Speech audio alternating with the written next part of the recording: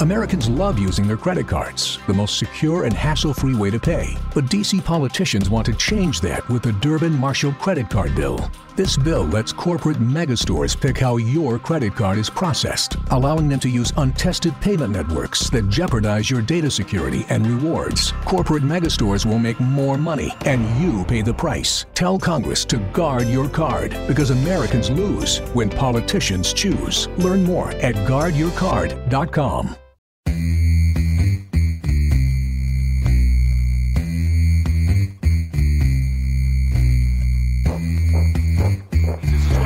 Gets out of a tackle, now turns on the Jets, up to the 30, the 20, 10, 5, Torrey Horton back to the end zone. 48-yard play, guess who? Body, up the middle, making another move, to the outside, 15, 10, end zone again. Keeps it, nice move by Brown, he's got space, he's got 6. 35-yard touchdown for Byron Brown, a record-setting night for the South Florida quarterback. So far, a little bit of a high snap. Genty right up the middle. Genty has room. Ashton Genty, give him 6. Second and long. Lagar tries to pin it in. Rose, it does. Rose stays up. The show's off his 4-3 wheels. Incredible effort for Rose. The G5 Hive. All G5, all the time. Welcome to the G5 Hive Live. We are excited to bring you the G5 college football coverage you love each and every week. I am Luke. Always get my fingers mixed up. I am joined by my co-host, Justice. If you're watching us on YouTube, please hit that like and subscribe button.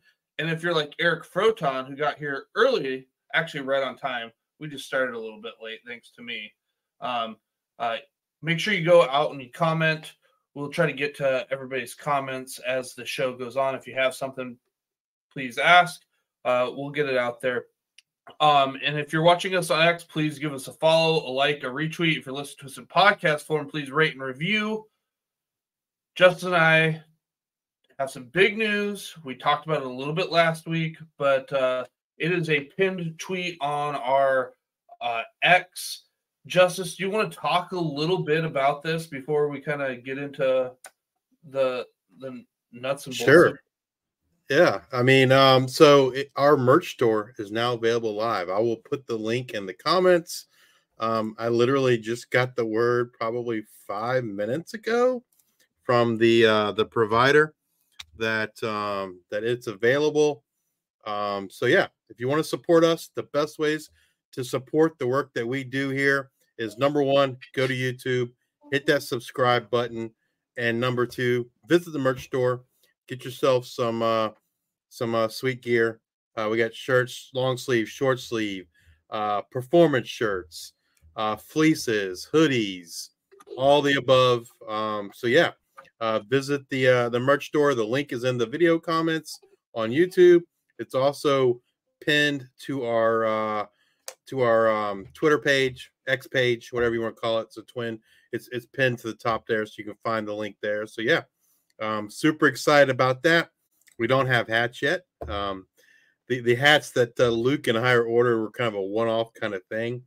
If there's a demand for hats, I can talk to the hat guy. The hat guy is a different provider than the shirt guy.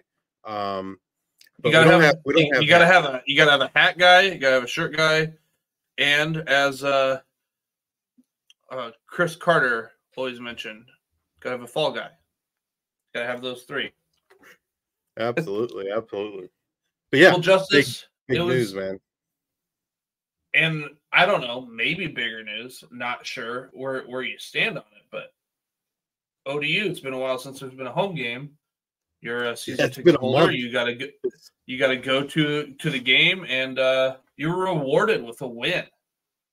Yeah, it's been a month since a home game. I have media rights to Old Dominion football, so I get to go to the press conference. I haven't used it to go on the field yet because, I don't have a super nice camera, and I don't want to sit there and look like I'm taking pictures with my cell phone and all these folks out there taking pictures with their nice cameras. So I just kind of sit in my season tickets, and then I go to the post-game press conference, man. But what a game. I don't know if folks watched that game, but I mean, the defense played phenomenal.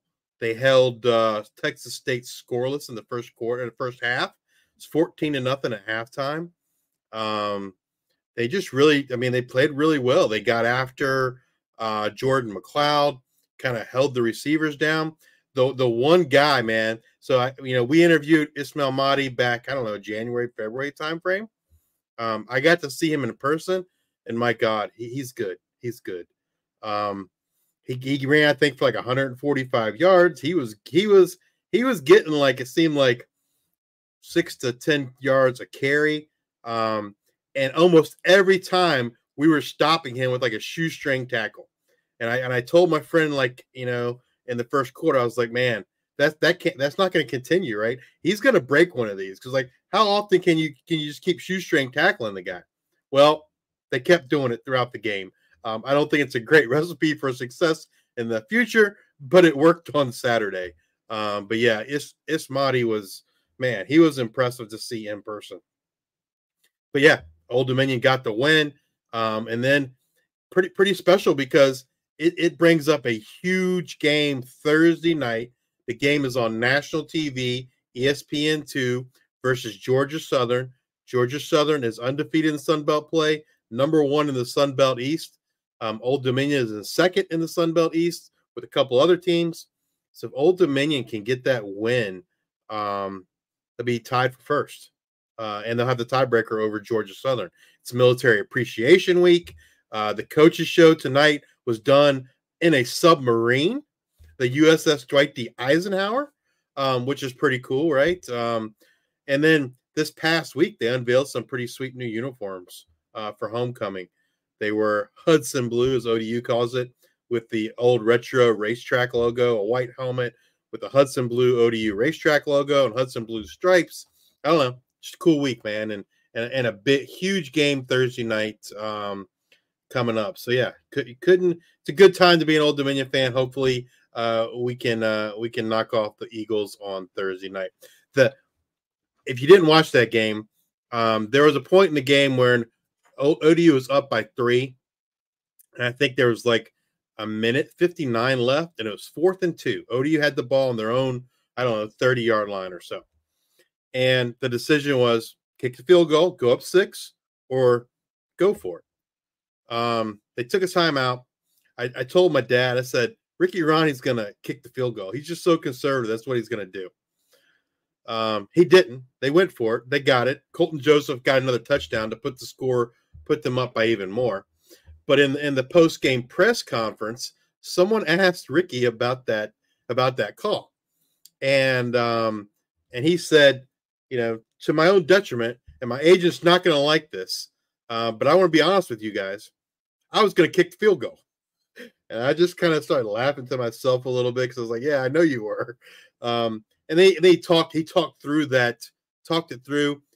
Some of these folks were definitely in his ear, I would assume. He didn't say who, but he kind of said, well, that only puts us up 6. Touchdown still beats us.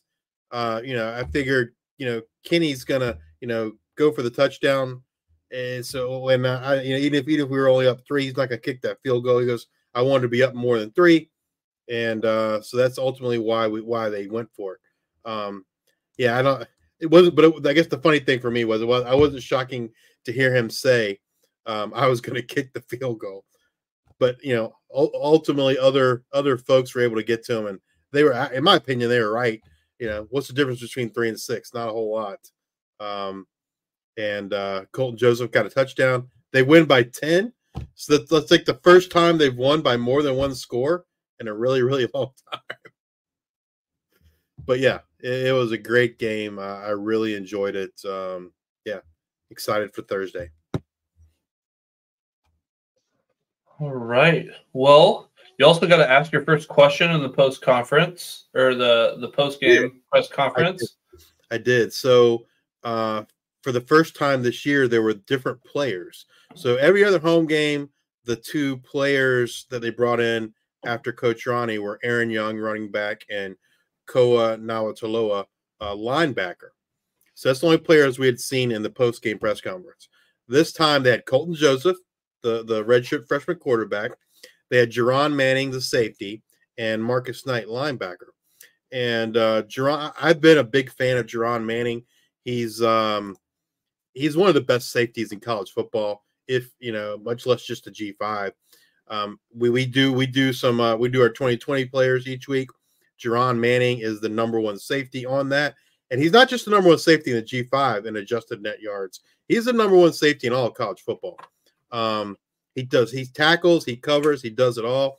I just hope that Old Dominion can hold on to Jerron Manning. He seems to really love it here. And hopefully that'll go a long way at the end of the year, because there's no doubt in my mind that some big schools with some big money are going to come calling for Jerron Manning. But nonetheless, yeah, so Jerron Manning was one of the players, and I asked him a question just about his mentality and coverage. Folks always talk about how well he tackles. He led the team in tackles, 14 tackles. He's great in run support, but folks don't understand how great he is in coverage as well. So I asked him, a question about his mentality and coverage, and basically said, it's a me versus them thing, and I'm going to win. I want to be the winner, and so it's just that's kind of what it is. But yeah, that was the first question I asked in the press conference. So that was cool, and it was to Jerron Manning, and hopefully, hopefully one day in the near future, we'll have Jerron on for an interview. But yeah, good stuff. All right. Yes, Billy. Thursday night, ESPN2, 7 p.m. The game's at Old Dominion. Like I said, Military Appreciation Week. They're doing this whole drone show at halftime. No idea if the drone show is going to be on television or not, but just great stuff. All right. Well, let's get into the G5 Hive Players of the Week for Week 8. Freshman Offensive Player of the Week is wide receiver TJ Pratt at New Mexico State. TJ caught 4 balls for 59 yards and a touchdown to lead the Aggies in a double overtime 33-30 victory over Louisiana Tech. In high school, TJ competed in track and field in addition to football. As a senior at DeSoto High School, he got 54 passes for 988 yards and 13 touchdowns in the Texas 6A D2 State Championship, when TJ caught 8 balls for 112 yards and 1 touchdown. Congratulations, TJ. Our freshman defensive player of the week is linebacker Chris Jones from Southern Mississippi. Chris had 9 tackles, 6 solos, half a tackle for a loss to lead the Golden Eagles defense in Week 8. Chris was a 3-star athlete and top 65 player in Mississippi by 24/7 when he was coming out of high school. He played for Hartfield Academy and led them to their first undefeated season in a Class 6A state championship. He was also named the Class 6A Defensive Player of the Year and to the Army All-American Bowl. As a senior, he tallied 112 tackles, 20 tackles for loss, 5 sacks, 4 interceptions, 4 quarterback hurries, and 7 touchdowns. Congratulations, Chris Jones, on being the G5 Hive Freshman Defensive Player of the Week. All right. And getting into my Offensive Player of the Week, I had a couple different options I was leaning, but ultimately I go friend of the program, Mario Anderson out of Memphis. He played a huge role in the Tigers' 52-44 win over North Texas. He had 22 carries for 183 yards rushing, 4 touchdowns. He had 5 receptions for 27 yards. With how Army and Navy are playing, this was a big win to stay in the hunt for the conference championship appearance. And ultimately, that's why I picked him in this one. It was this back and forth, and they needed all 4 touchdowns that he was able to provide. North Texas, it was a good back and forth game. A little defense played. But yeah, all 4 touchdowns were huge. And it's like, if they would have lost that game and get 2 losses, then they're probably I don't know. I don't know how you're making that up here as we're getting late into the season. So that's ultimately why I picked Mario Anderson. Other people had great games, but he had a great game, and it was important. For my Offensive Player of the Week, I went with running back A.J. Turner from the Marshall Thundering Herd. AJ has been electrifying all season on limited touches, and he's definitely the best running back for the Thundering Herd. In Week 8, AJ had 15 carries for 177 yards rushing. That's 11.8 yards per carry. He had 3 rushing touchdowns, and he added 1 catch for 30 yards and another touchdown through the air to lead the Thundering Herd to victory over Georgia State in Week 8. Congratulations, AJ. For my defensive player of the week, I went back to New Mexico State with defensive end Cale Edwards. Cale is a senior defensive end for the New Mexico State Aggies, had 7 tackles, 5 solos, and 4 sacks in the Week 8 win over Louisiana Tech. The Aggies won in double overtime, 33-30. Congratulations, Cale. All right, and my defensive player of the week, I took linebacker Malachi Langley out of Fresno State. Langley had 13 tackles, 7 of which were solos. He had 2 sacks in their 24-21 win over Nevada. Now, Justice, let's get into what the Swarm needs to know. What are the news and notes from Week 8 around the G5? All right, a lot of things happening, especially in like the last, 2 days. But Yeah. last week, Hawaii announced they're joining the Mountain West as an all-sports member in 2026. Previously, they were football only. I believe they were in the Big Sky, I want to say, or Big West for other sports. But they're going to join the Mountain West full-time. It gives the Mountain West the 8 full-time members that are required.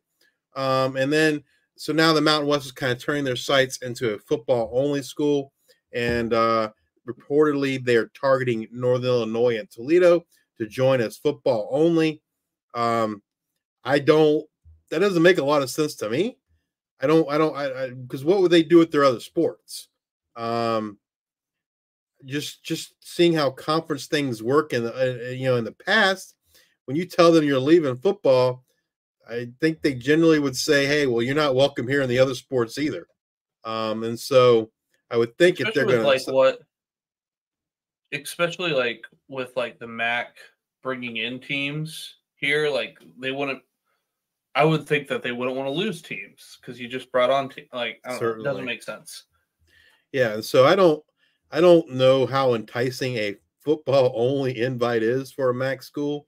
I would think they would, for them, it would have to be all sports. And I just don't know. Like, do they want the additional travel?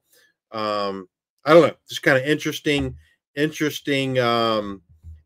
dynamics. I agree with you, Billy. Leave the MAC alone. I think they're adding UMass next year. I think they're perfect as is. But at the end of the day, some of these teams or schools have bigger aspirations. I just don't know that the Mountain West does something more for a team in the MAC than the MAC does for them, right? It's not like they're joining the Big 10 or the Big 12 or something like that. At the end of the day, it's all still G5. All right. So moving on to some of the bigger news that started happening yesterday, we saw East Carolina fire head coach Mike Houston. They named defensive coordinator Blake Harrell as the interim head coach. Houston was 27-38 in 5+ seasons, 15-28 in the conference, and 5-14 the past 2 seasons. Yeah, I mean, I don't know that's come as a huge surprise. East Carolina, from my understanding, was a pretty big spender in NIL this offseason.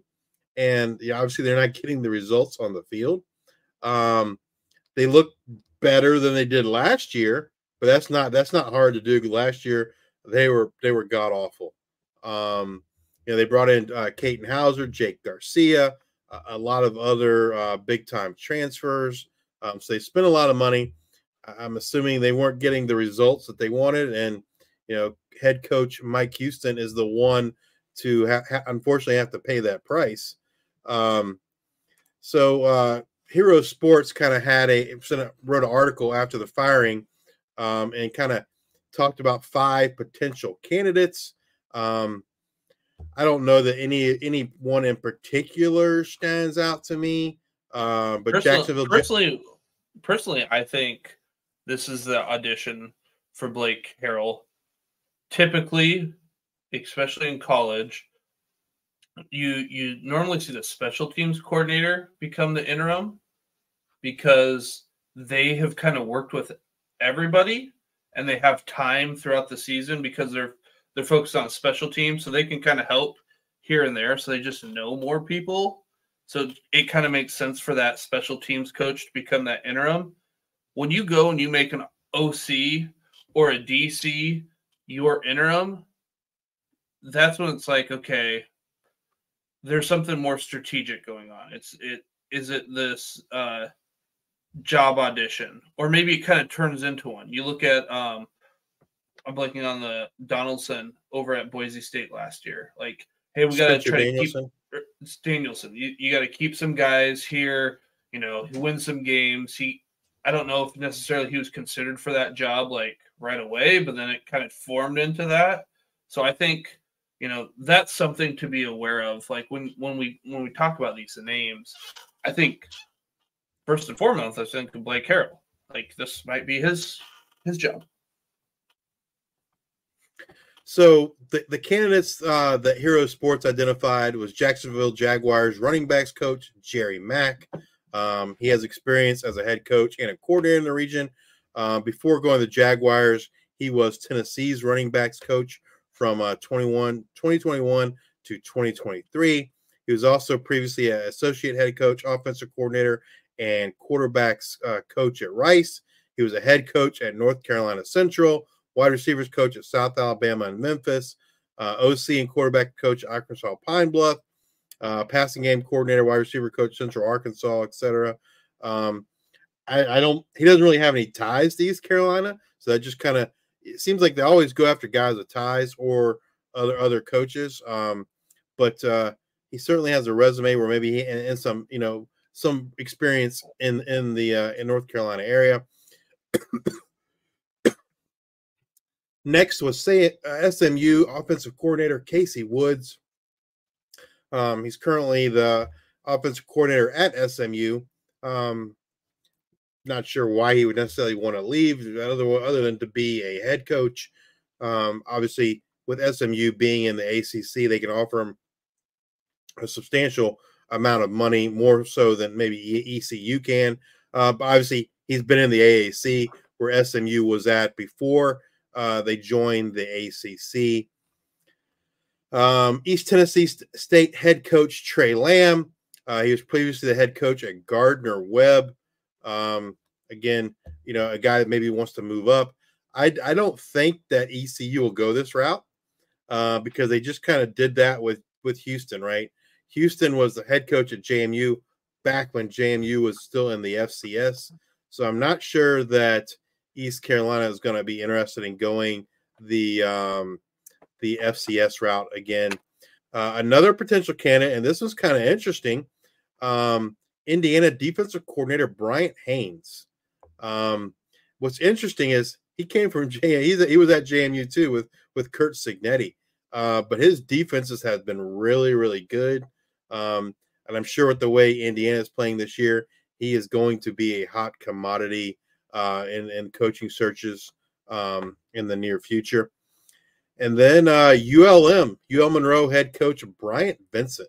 This one's interesting too, because I'm just assuming ECU is just going to offer more money than UL Monroe does. They have more money and I would assume certainly more resources. But he has certainly taken. I mean, it would be a great choice because he has taken UL Monroe and turned them around big time. UL Monroe wasn't expected to do anything in the Sun Belt West, and they're looking like the cream of the crop of the Sun Belt West, at least right now. So Bryant Vincent, definitely an interesting candidate potentially for East Carolina. So shout out to Eric Froton in the chat. Fantasy Points, NBC Sports. He says it was time for Houston to go. Justice, what are your thoughts? Like, I don't know. It's kind of roughly around this time we start seeing those head coaches make a change. But it kind of struck me as odd that ECU would make this change now. Now, I mean, I guess they lost to people, regional teams. I think it was they beat Old Dominion. So, but yeah, it's like they've lost to some of those. Like, so maybe you lose. They lost Liberty, lost App State. So maybe that's why it is, but I don't know. It just kind of seems weird that it happened at this, because usually, like, it's the big schools that want to get ahead of it, and so they can start kind of plucking their guys that they want. I think it's more just the history, right? He hasn't done great the whole time there. When he first started, the history was they stunk in the beginning of the year and they turned things on at the end of the year. If you remember the Holt Nailers years when Holt Nailers was the QB, I mean, that was pretty much the only good hit. That was kind of what they did, right? They would like lose 4 in a row and then they'd win like the last 5 or 6 games, something like that. And so, you know, his tenure there hasn't been great by any stretch of the imagination. Like I said, they went after they were big spenders in the portal this year, and I think those two things combined, like my guess is they basically told him, "Hey, you buy who you want. This is what you got. This is it, do or die time." And he didn't do it, and so he got the axe. That would be my guess. If you're a facilities manager at a warehouse and your HVAC system goes down, it can turn up the heat, literally. But don't sweat it. Grainger has you covered. Grainger offers over 1 million industrial-grade products for all your operations, including warehouse HVAC maintenance. And even better, they offer access to experts and fast delivery, so you and your warehouse can both keep your cool. Call 1-800-GRAINGER, click Grainger.com, or just stop by. Grainger, for the ones who get it done. All right. Well, there's another fire. Another head coach. Another head coach got fired. And this one, like, I think folks knew this one was coming for a long time. He's been on the hot seat since last season. Last year, he fired, I believe, all the coordinators, which saved his job. But, you know, at the end of the day, it didn't save him too much longer. Southern Mississippi fires head coach Will Hall. They name assistant head coach Reed Stranger as the interim head coach. Hall was 14 for 30 over 4 seasons. In the last 2 seasons, he's gone 4-15. Looking for potential candidates, I found a couple articles from Hero Sports and the College Football Network. Some of the Hero Sports candidates were the same as East Carolina, but some different names as well. Brian Ellis, Alabama tight ends coach. Brennan Marion, UNLV offensive coordinator. That one's interesting. Again, I expect him to probably get some bigger calls in terms of maybe an OC for a Power 4 job, but definitely interesting. Now, this next one should be on anybody's list if he's willing to come back, and that's Bill Clark, the former UAB head coach.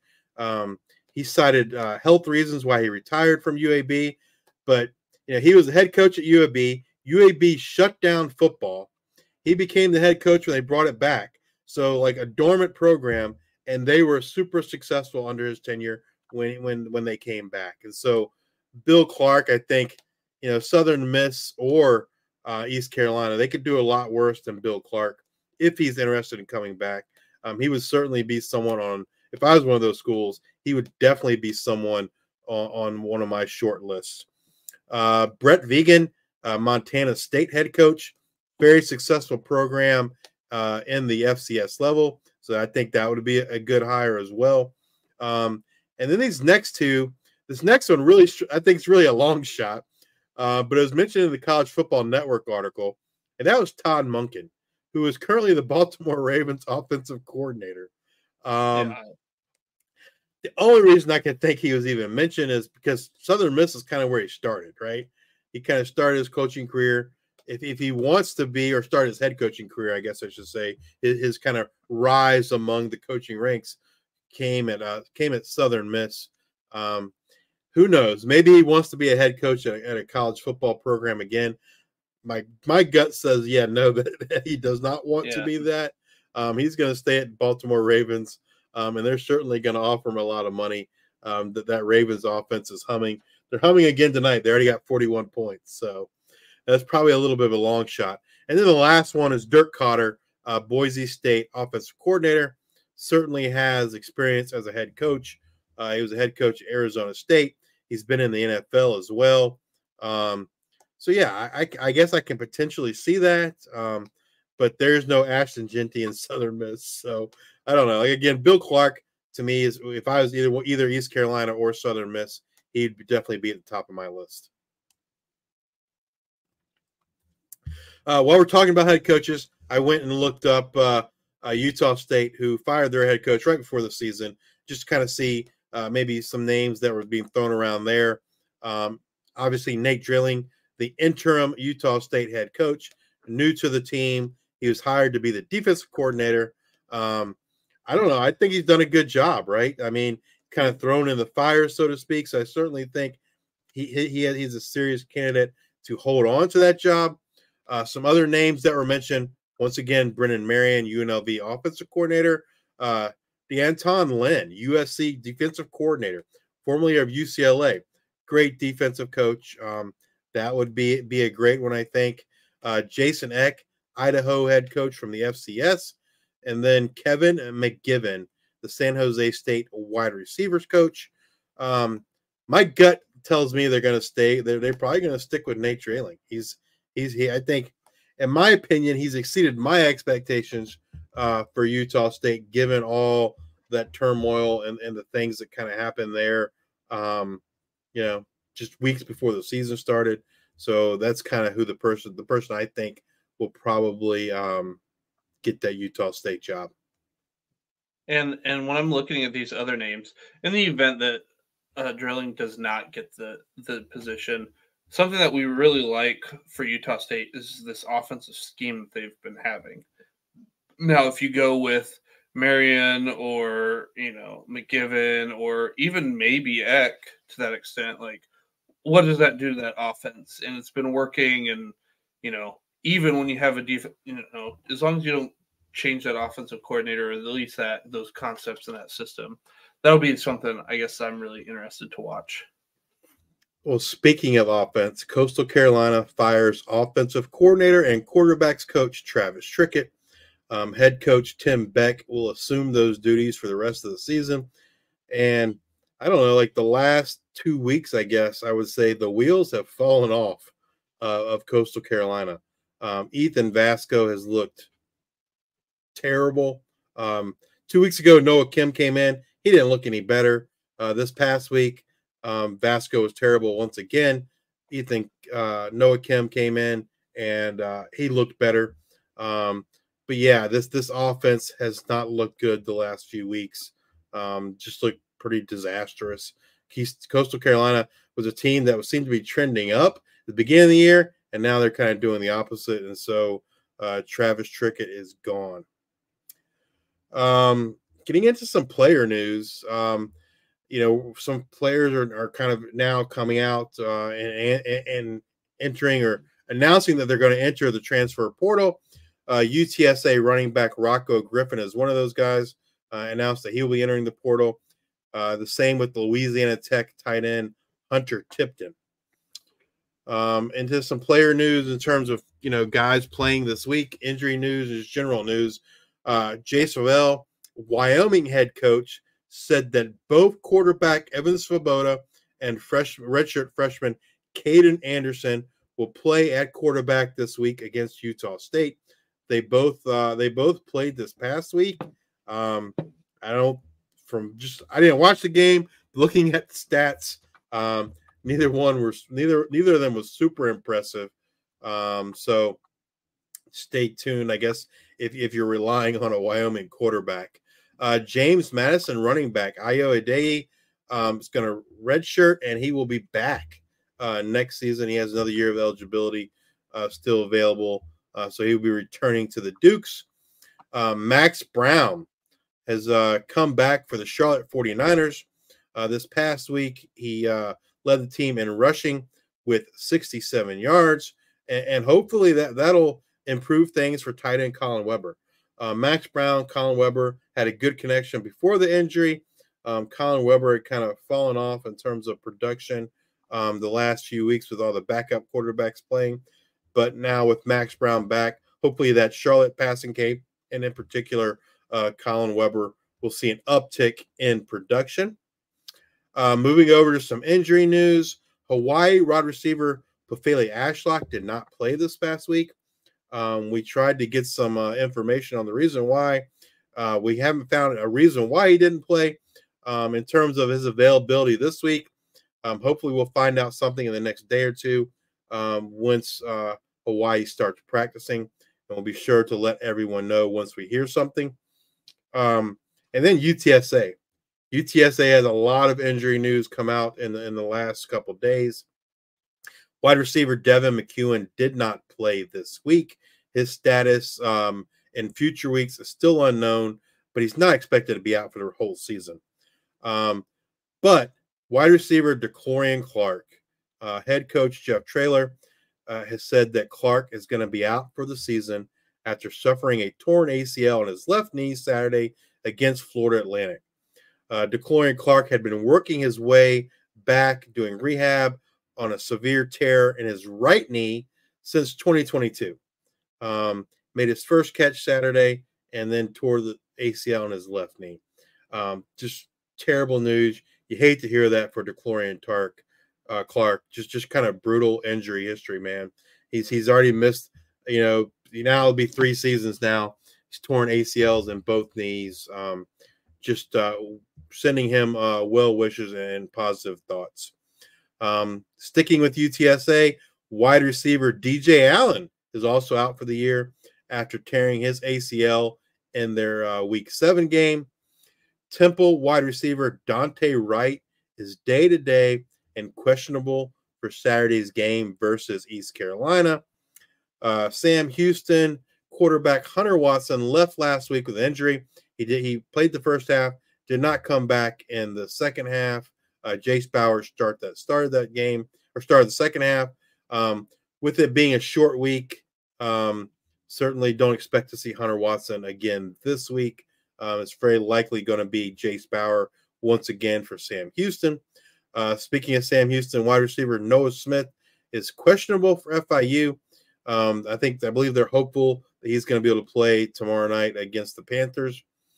Jacksonville State running back Anwar Lewis is questionable versus Middle Tennessee this week. And Memphis, Mario Anderson had to carry the load last week. Thank God they had Mario Anderson. But he should get some relief this week as running back Brandon Thomas, kind of the goal line back, is expected to be back available this week for the Memphis Tigers. Nevada quarterback. I think DeRozier is also going to be back as well. Yeah, if not this week, probably the week after, I think, right? So yeah. Getting some depth there for the Tiger running back room. Nevada quarterback Brendan Lewis is questionable for their game versus Hawaii. And Florida International quarterback Keon Jenkins got injured in the game this past week. The backup got injured in the game, but reportedly he is expected to start versus Sam Houston tomorrow night. Central Michigan quarterback Bert Emanuel was carted off with an ankle injury. Joey Labus, their starting quarterback, was already out for the season. They turned to Tyler Jefferson in the absence of Emanuel and Labus. So stay tuned. It didn't look good for Bert Emanuel Jr. Having to be carted off the field. Stay tuned to see his availability. Florida Atlantic. I did catch in the post game. Their head coach kind of made some comments about a dirty play of the guys at the bottom of piles where kind of alligator rolling on some people, and they were twisted. So not sure if I didn't see the play in particular, but I'm sure there's some fire to that smoke. But yeah, hopefully it doesn't mean Bert will miss too much, but we'll see what this means for at least week 9. Florida Atlantic wide receiver Omari Hayes was a surprise inactive, did not play this past week. Reportedly, his availability against South Florida is up in the air, but I think that they have a bye week this week, so hopefully he'll be ready when they play South Florida in 2 weeks. Malik Sherrod once again missed week 8. Not confident that we're going to see him for Fresno State in week 9 versus San Jose State. So that just means more carries for Elijah Gilliam. Jacob Zeno, UAB quarterback, missed his 3rd straight game. They do have a bye week before they play Tulsa. So that's kind of one to pay attention to, see if this 2-week stretch, if Jacob Zeno can get healthy. And finally, Toledo quarterback Tucker Gleason missed week 8. John Allen Richter got the start. They got the win. But it does look like things are trending to the positive direction for him to be out there in Week 9 for the Toledo Rockets. All right. We switched the order of things a little bit this week. So wanted to talk a little bit about the AP Top 25. Boise State in a bye week drops 2 spots to number 17, which just seems ridiculous to me. They didn't play, but they dropped 2 spots. They were 15. They are now down to number 17. Army stayed at number 23, and Navy moved up 1 spot to number 24. Others receiving votes, UNLV came in at number 28 with 5 votes, and Liberty number 31 with 1 vote. Yeah, I don't understand the Boise State drop, but they have a big matchup this week against UNLV, and the winner of that, I have no doubt, will be ranked. If it's UNLV, they deserve to be ranked. They got another win. I don't know if you want to consider it a P4 win, but they beat Oregon State this week. So they've got the most P4 wins, regardless of whether you count that Oregon State win as a P4 win or not. But UNLV definitely looks UNLV to me and Boise State look like the 2 best teams in the G5. Speaking of the G5, the Hero Sports G5 Top 25 poll. We are voters in this poll through 8 weeks. Boise State number 1, UNLV 2, Army 3, Navy 4, Memphis 5, Tulane 6, Liberty 7, Louisiana 8, Western Kentucky 9, and UL Monroe 10. That is the consensus in the from all the voters in that Hero Sports poll. Probably the biggest differences for us, we have Tulane at number 3. They come in at number 6 in the consensus poll. We're a little bit higher on UL Monroe. I think we have them 8, and we have them in Louisiana swapped. We have UL Monroe 8 and Louisiana 10.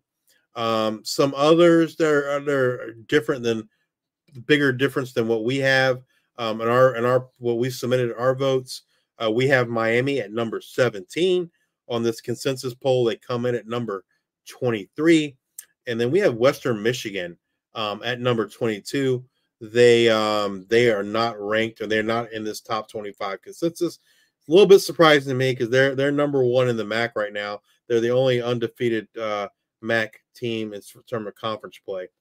So I think they definitely deserve some love. And they'll probably go up a spot or 2 this next week as Western Michigan takes on Kent State. And Kent State is one of the few winless teams left here. We've got UTEP gets their first win, beating Florida International 30-21, leaving Kennesaw State, who has Liberty on Wednesday, and then the aforementioned Kent State Golden Flashes, who have Western Michigan as those only winless teams there in the G5. So Western Michigan we have in there. I would assume the consensus might have Western Michigan in there next week after, I presume, a win there. And I believe it's at Western Michigan at Waldo Stadium there. Undefeated teams through 8 weeks. We have Army Black Knights. It's going to be a tough one because their opponent has never lost ever. It's a bye week, so I don't know. That'll be a tough one. But yeah, Army Black Knights, Navy Midshipmen, they have number 12 Notre Dame, so that will be a tough one.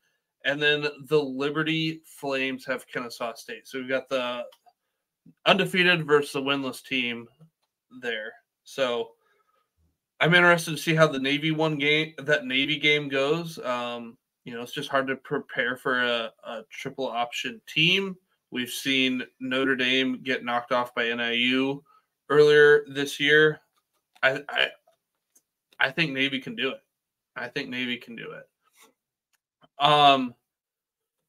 G5 bowl count. Currently, there are 5 G5 teams that are eligible for bowls, and that is Army Black Knights, Navy Midshipmen, Memphis Tigers, UNLV Rebels, and the Louisiana Raging Cajuns.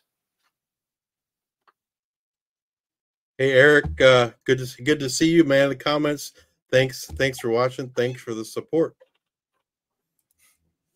All Eric's right, let's get in. Eric's one of the leaders over at the College Huddle. College Huddle, we are a part of the College Huddle, one of the largest network of community-based or school podcasts. You know, and I don't know. I don't know what the count is now. My guess is like 75, maybe even 80 of school-focused podcasts. They cover both football and college basketball. So if you're interested in some other schools, visit the College Huddle. They probably have your favorite schools podcast available in their network.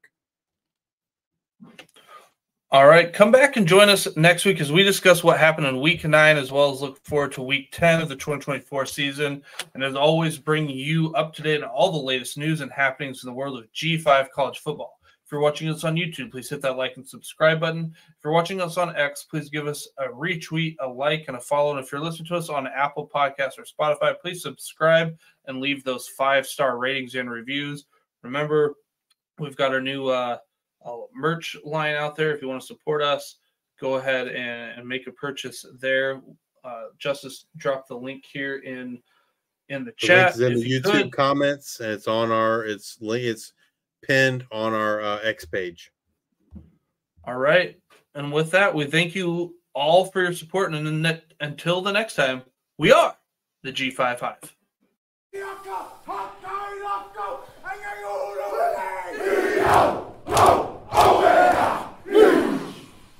First